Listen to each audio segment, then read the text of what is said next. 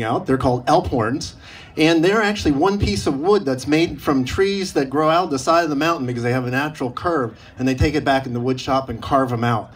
So they, believe it or not, these were actually communication devices back in the day because they needed to tell the people down in the valleys, hey, we need bread, we need this, we need beer, we need pretzels, things like that. So they actually used those to communicate from mountaintops to mountaintops, and you still hear them over there today.